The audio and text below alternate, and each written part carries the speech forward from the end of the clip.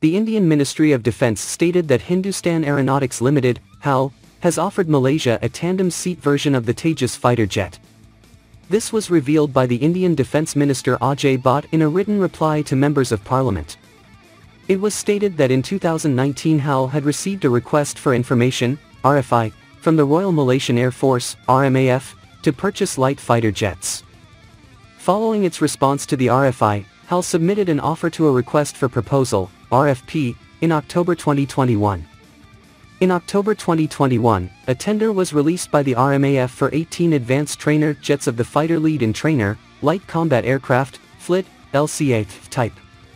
From there, HAL offers the LCA Tejas, a tandem seat variant which can also be used for pilot training.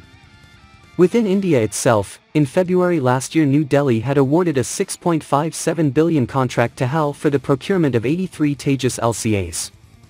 Deliveries of the aircraft under this contract are scheduled to begin in 2023.